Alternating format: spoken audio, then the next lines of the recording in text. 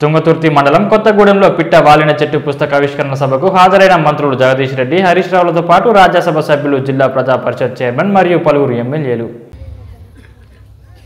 వెంకన్న ఎందుకో చేపట్టేప్పుడు ఇంకో విషయాన్ని మర్చిపోయినాడు. నాకు నలుగురిలో కలిసి కార్యక్రమం పెట్టుకుంటున్నాను అని చెప్పినప్పుడు వీలైతే చెరువు కట్ట మీదనే పెడతాము అని చెప్పిన, మర్చిపోయింది ఆ విషయం. చెరువు కట్ట మీద పొద్దున్నాక ఎండ ఉంటుంది, ఇబ్బంది అవుతుంది, టెంట్లు వేయరాదు అనుకుంటే వెన్నెలు వచ్చే టైంలో చీకటైనాక పెడదాం లైట్లు వేసి అని కూడా చెప్పిన. ఎందుకంటే చెరువు అంటే నాకు ఇష్టం కాబట్టి.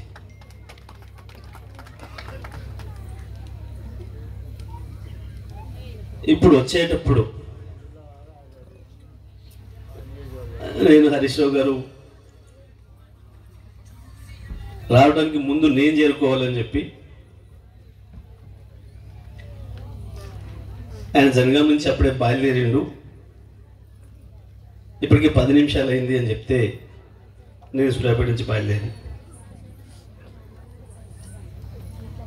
సరే మధ్యన మా ఎంపీ రాజ్యసభ మా సహచర మంత్రివర్యులు వారు కూడా చరిత్ర తిరగరాసినారు. తెలంగాణలో కరెంటు ఉంటే నాడు వార్త ఉండే, నేడు కరెంటు పోతే వార్త అన్నట్టుగా 24 గంటల కరెంటును ఈరోజు మనకు అందించినటువంటి విద్యుత్ శాఖ మంత్రివర్యులు జగదీశ్వర్ రెడ్డి గారు,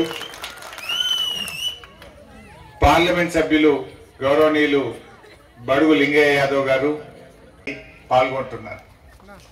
జనరల్ గా హైదరాబాద్ లో 4 గోడల మధ్య పుస్తక ఆవిష్కరణలు అవుతుంటాయి, కానీ ఈ పుస్తక ఆవిష్కరణకు ఒక ప్రత్యేకత ఉంది. పిట్టవాలిన చెట్టు. ఈ పుస్తకం తెచ్చి ఈ ఫ్రంట్ పేజ్ కవర్ పేజ్ ఇచ్చినాడు నాకు. ఈ కవర్ పేజ్ చూడంగానే నేను అన్నా, మత్తడి దుంకుతున్నటువంటి చెరువు నీళ్లు, పచ్చగా ఉన్నటువంటి పిట్ట గూళ్లతో ఉన్నటువంటి ఈత చెట్టు బొమ్మను చూడగానే నేను అన్న, పాల పిట్టను చూసినట్టుంది ఎంకన్నా ఇది అన్నా. అదే రాసిన కూడా నేను. అంటే నిజంగా తెలంగాణ పల్లె జీవితంలో ఒక మార్పు వచ్చింది. గోరేటి ఎంకన్నా ఇప్పటిదాకా చెప్పిండు, ఏం పాడుకున్నాం, ఇప్పటిదాకా మనం పాడుకున్న పాటలన్నీ కూడా బీడుబడ్డ పొలాల గురించి పాడుకున్నాం, రోడ్డున పడ్డ బతుకుల గురించి మాట్లాడుకున్నాం, వలసల గురించి పాడుకున్నాం. కానీ ఈరోజు మరి ఎంకన్నా కొత్త పాటలు కూడా రాయాలిగా. పచ్చటి పొలాలతో నిండిన చెరువుల గురించి కూడా పాటలు రాయాల్సి వస్తుంది మా ఎంకన్నా. ఎందుకంటే ఈరోజు ఒక మార్పు వచ్చింది. నిజంగా ఒక చెరువు అనేది ఒక తల్లి లాంటిది. చెరువు నిండితే ఊరు నవ్వినట్టుంటదట. ఒక ఊర్లో మంచి వర్షాలు పడి కాలువ ద్వారా నీళ్ళు వచ్చి చెరువులన్నీ నిండితే ఆ ఊరు నవ్వినట్టుంటదట. చెరువు నిండుగా ఉంటే పల్లె గొంతులో తడి ఉంటది అంటారు. ఎందుకంటే చెరువులన్నీ నిండిన తర్వాత బ్రహ్మాండంగా రైతు వ్యవసాయం చేసుకుంటాడు. మా మత్స్యకారులకు కావలసిన చేపలు వస్తాయి, ఊరందరికీ చేతి నిండా పని దొరుకుతుంది.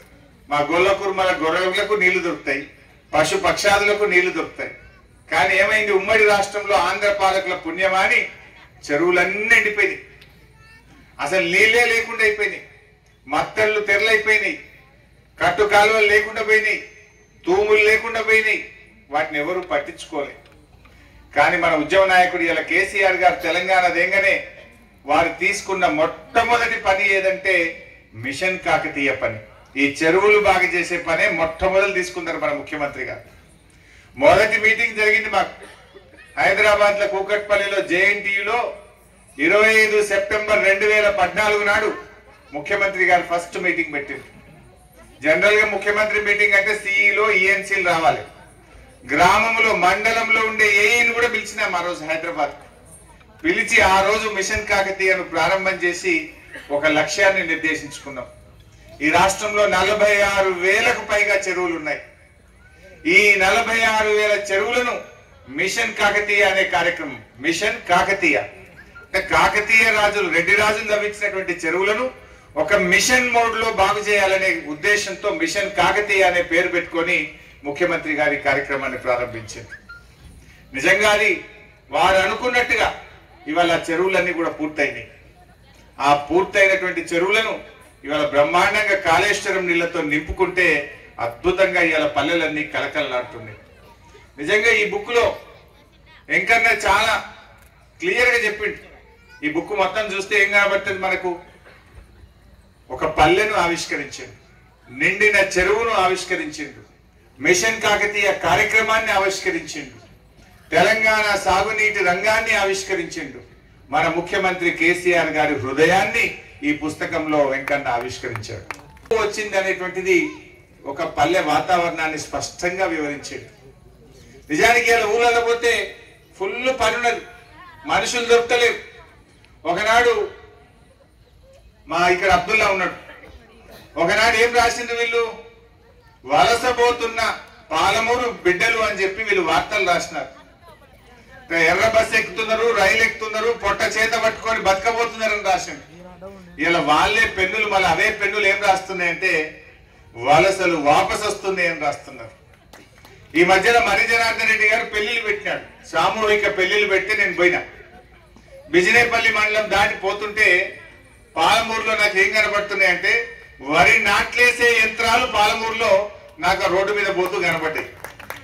ఒకనాడు పాలమూరు కూలీలు పని దొరకక పొట్ట చేత పట్టుకొని బతకపోయినటువంటి పాలమూరు జిల్లాలో పనికి మనుషులు దొరకక వలస పోయిన వాళ్ళు వాపసు రావడమే కాదు, పనికి మనుషులు దొరకక నాట్లేసే మిషన్లు పాలమూరు రోడ్ల మీద పొలాల్లో కనబడతా ఉంటే ఇగో ఇది తెలంగాణ సాధించినటువంటి విజయం. ఇగో ఇది మన ముఖ్యమంత్రి కేసీఆర్ గారు చేసినటువంటి పని. ఇలా పాలమూరులో ఎక్కడ పోయినా పచ్చటి పొలాలు కనబడుతున్నాయి. ఇదే ఇంకన్నా రాసిండు, పల్లె పల్లెన పల్లేరు కాయలు మొలిసేని రాసిండు. కానీ ఇప్పుడేం రాయాలో ఇది వెంకన్ననే చెప్పాలి. ఇలా పచ్చటి పొలాలు కనబడుతున్నాయి పాలమూరులో ఎక్కడ పోయినా కూడా. ఇవాళ మేము ఇక్కడ రాగానే తుంగతుర్తికి వస్తా ఉంటే ఎటు చూసినా చెరువులో నిండుగా మత్తళ్ళు దుంకుతున్నటువంటి చెరువులు చూస్తా ఉన్నాం. కొంతమంది మాట్లాడింది, అయ్యో మేమే తవ్వినాం కాలువలు. మీ మాటలు మాత్రం కోటలు దాటినాయి. నీళ్లు వచ్చినాయి కాలువలు వచ్చినాయి అని మాటల్లో చెప్పిండ్రు. కానీ వాళ్ళ చేతల్లో ఇలా నీళ్లను తెచ్చి చూపించిన ప్రభుత్వం మన టిఆర్ఎస్ ప్రభుత్వం అని చెప్పి మనం చేస్తాం. నిజంగా ఇది సాధ్యమైందంటే ఒక పట్టుదలతో పనిచేయడం వల్ల సాధ్యమైంది. ఇలాంటి ఒక మంచి కార్యక్రమం ఈరోజు మన దగ్గర జరిగింది. వాస్తవానికి తెలంగాణలో 46,000 చెరువుల్లో 265 టీఎంసీల నీళ్ల కెపాసిటీ ఉండేది. కానీ ఉమ్మడి రాష్ట్రంలో ఏమైపోయినాయి అంటే గంగాలలాగా ఉండేటువంటి చెరువులు తాంబాలలాగా మారిపోయినాయి. మనం మిషన్ కాకతీయ పెట్టినప్పుడు మీరే అందరూ పోటీలు పడి ఆ మట్టిని, చెరువు మట్టిని, పూడిక మట్టిని తెచ్చి మన పొలాల్లో కొట్టుకుంటే మంచిగా పొలాలన్నీ సారవంతమైనవి, పంట పెరిగింది, దిగుబడి పెరిగింది. ఇలా బ్రహ్మాండమైనటువంటి దిగుబడి కూడా వస్తూ ఉంది. నిజానికి బోర్ నీళ్లు వాడితే వచ్చే దిగుబడి కంటే ఉపరితల నీళ్లు, చెరువు నీళ్లు, కాలువ నీళ్లు వేస్తే 10 క్వింటాల వడ్లు ఎక్కువ పడుతున్నాయి. 30-35 క్వింటాలు రావాల్సినటువంటి చోట 40-50 క్వింటాల దాకా కూడా ఇలా పంట పండుతుందంటే మనం పూడిక మట్టి వేసుకోవడం వల్ల, చెరువు నీళ్లు వాడడం వల్ల, గోదావరి నీళ్లు కాలువ ద్వారా కాళేశ్వరం నీళ్లు రావడం వల్ల అధిక దిగుబడులు కూడా మన రైతులు సాధించగలుగుతాం. ఇలాంటి ఒక మార్పు ఇవాళ తెలంగాణలో సాధ్యమైంది. మరి ఇలా 265 టీఎంసీల నీళ్లను ఇవాళ తెలంగాణలోని చెరువులు ఒడిసి పట్టుకుంటున్నాయి. మొన్న మా ఈటెల రాజేంద్రతో కలిసి కారులో పోతుంటే చెప్తున్నాడు, మొత్తం ఊర్లల్లో బాయిలల్లో ఉన్న మోటార్లను తీసి గడ్డ మీద పెట్టినట్ట. అసలు ఇట్లా చెంబు పట్టి బాయిల నీళ్లు ముంచుకునే పరిస్థితి, జాలు పడుతున్నాయి పొలాలు, బ్రహ్మాండంగా ఇవాళ నీళ్ళు వచ్చినాయి మా దగ్గర. అసలు ఇది కలనా నిజమా అన్నట్టుగా ప్రజలు అనుకుంటున్నారు అనేటువంటి విషయం మా రాజేంద్రన్న చెప్తా ఉండే. అంటే ఇంత మార్పు ఇవాళ తెలంగాణలో వచ్చింది. ఇది ఎందుకు వచ్చింది? ఇలా మన నీళ్లు మనకు కావాలి, మన ఉద్యోగాలు మనకు కావాలి అని ఆ రోజు మనం తెలంగాణ కోసం పోరాడినాం కనుక ఇవాళ తెలంగాణ సాధించుకున్నాం కనుక, సాధించుకున్న తెలంగాణకు ఇలా ఉద్యమ నాయకుడు ఇలా ముఖ్యమంత్రిగా ఉండడం వల్ల ఇవాళ మనకు సాధ్యమైంది. ఎంకన్నా మాట్లాడుతూ ఒక మాట అన్నాడు, కరువు అనే పదం ఇక నిఘంటువులోనే చూసుకోవాలి అన్నాడు. అంటే రాబోయే రోజుల్లో మనం కరువును చూడమిగా.